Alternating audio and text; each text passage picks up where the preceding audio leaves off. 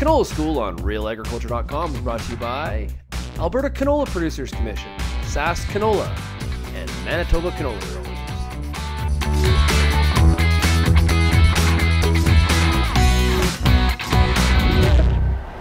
Jay Story, RealAgriculture.com. I'm here with Gregory Sekulic, the Canola Council of Canada, and we're going to talk about pollinators today. We're at the Farming Smarter Conference in Medicine Hat. So, what did you talk to producers about? Well, actually, today was a little bit more specific, and it was a little more honeybee related than general pollinator related, and that was basically just a guide through the different terms, terminologies, and scenarios and situations that bees in particular are commonly described by in mass and social media. So delineating, I guess, between colony collapse disorder, which is something that we don't actually have in Canada, winter kill, which is something that frequently happens in Canada, up to, well, in Ontario, over half their colonies died over winter last year, and 46% in Manitoba in 12-13.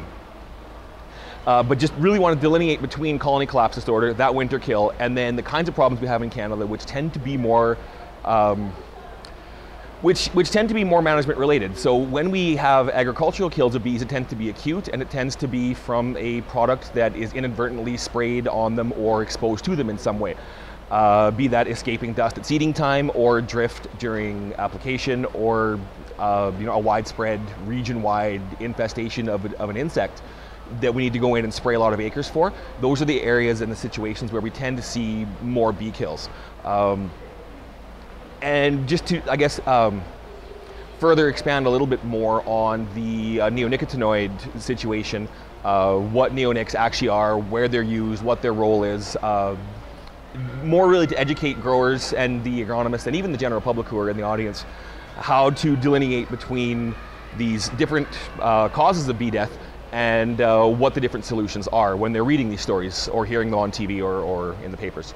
Yeah, because something like this, I would say, is probably becoming increasingly more important now, because you can start a Twitter fire like that, and the implications now are that rolls over into a reactionary kind of stance, and you get bans or things that aren't necessarily well thought through. Exactly, and it can all really lead back to a misunderstanding of some of the common terms that we're using, industry jargon. We really lose sight of the fact that the things and terms that we're familiar with and use on a daily basis aren't used in the general public. So I guess that would sum up my presentation today, was trying to guide through the sea of jargon and let people understand what the actual issues are. Do you see this kind of thing as being a real benefit to producers in that sense? The awareness or the insects in general, or both? Both. The awareness is obviously extremely important, and that's actually something that's really optimistic to me in the last 15 years in this industry, just how much that conversation has changed. As a summer student in the 90s, we didn't talk about beneficial insects, except maybe to remind the sprayer applicator, don't hang your booms over top of the beehives. That was really it. And now that we have a little bit more data and a little bit more awareness and the conversations are actually happening, we get growers actually asking if they can subtract beneficial insects from their accounts when they're sweeping for lygus bugs or cabbage seed pod weevils or Bertha armyworms or you name it. So the fact that growers are interested and are wanting to preserve these natural species, and a large proportion of which are quite beneficial to us, it's certainly encouraging, and it makes my work worthwhile on a day-to-day basis, and I really enjoy that. But now just the perception of them being worthwhile is really starting to translate out into some facts in the field as well. So we're seeing more data coming out of the field trying to quantify exactly what benefit these insects do have. And in particular honeybees, we are aware of some fairly large magnitude yield responses that we can get in particularly canola. We probably ballpark it between like 5 to 15%. I think 8% is in one of the fact sheets, is what we could reasonably expect from a field scale. And realistic stocking rate of honeybees. But that being said, we could probably use a whole lot more, because a lot of the studies that were done to quantify or any yield increase the honeybees have are done at much higher stocking rates than are even possible in Canada. We don't have enough beekeepers to stock at the rates that would be required for these larger magnitude yield increases. So a lot of that differential is actually made up by native species, and there's some very interesting work that's just starting to get done, and I'm trying to winnow my way through as much of it as I can, that just shows the value of leaving some natural areas in close proximity to, like within 700 meters of cropland, specifically for canola now, and the kind of yield increases that we can see from it, and is actually being worked back into a dollar per acre return.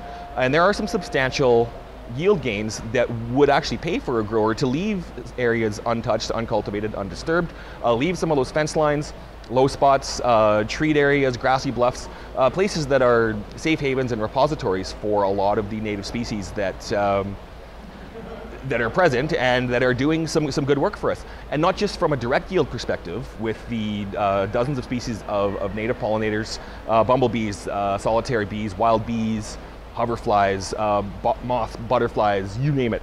There's hundreds of species or dozens, sorry, of species that can act as pollinators out of the hundreds that we could find on any given field in Canada. And a lot of these habitat zones, habitat corridors, and uncultivated areas are actually the home for a lot of our beneficial parasitic wasps. And parasites and parasitoids tend to be extremely specific to the insects that they parasitize. So we really want to make sure that we're leaving a place for them to complete their life cycle in a non-crop year, so that when we put that crop back in again, the parasites are there to attack the pest species and hopefully keep them below economic thresholds.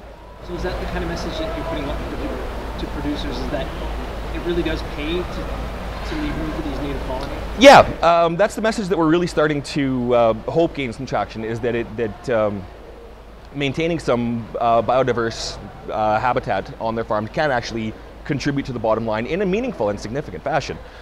Exactly how much is what we're in the process of quantifying, but in the meantime we do know that it is not harmful, and from a species richness diversity, it even provides habitat for game species, a number of which could be considered in decline, particularly now my my hunting roots are coming out here, but sharp-tailed grouse, very specific about where they breed. And as we take out fence lines and take out uncultivated areas, that's less and less breeding grounds for them.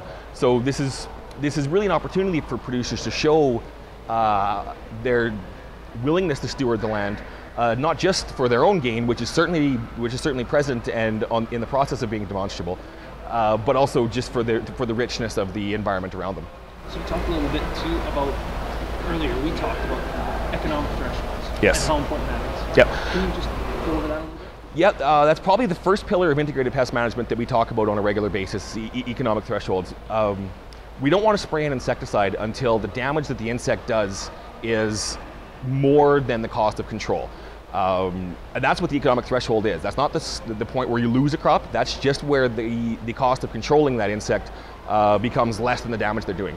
And we've got pretty decent data for most of our pest species, and really remember, we only have a dozen or like a handful of pest species that are of concern, and your average farmer is not going to see all 12 of them or 13 in a given year.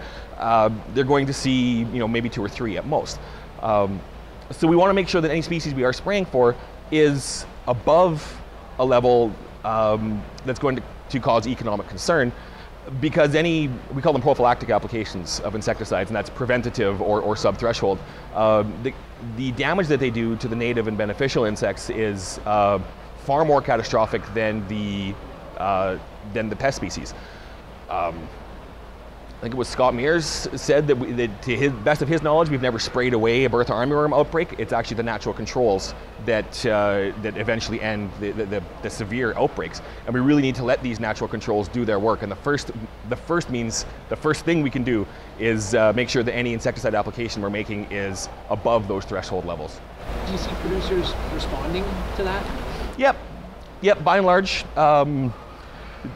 By and large, we do. Lots of questions, lots of comments, lots of chatter about threshold levels, threshold numbers. We get those questions every year.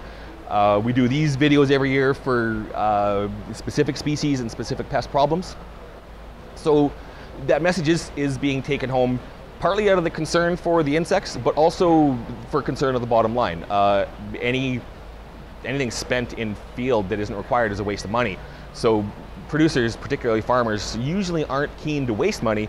So knowing where they can save a few dollars that's not needed, particularly with an insecticide that, for an insect that isn't doing enough damage to warrant the application, is a way to pick up a few dollars an acre quite handily. Thanks a lot. You're welcome.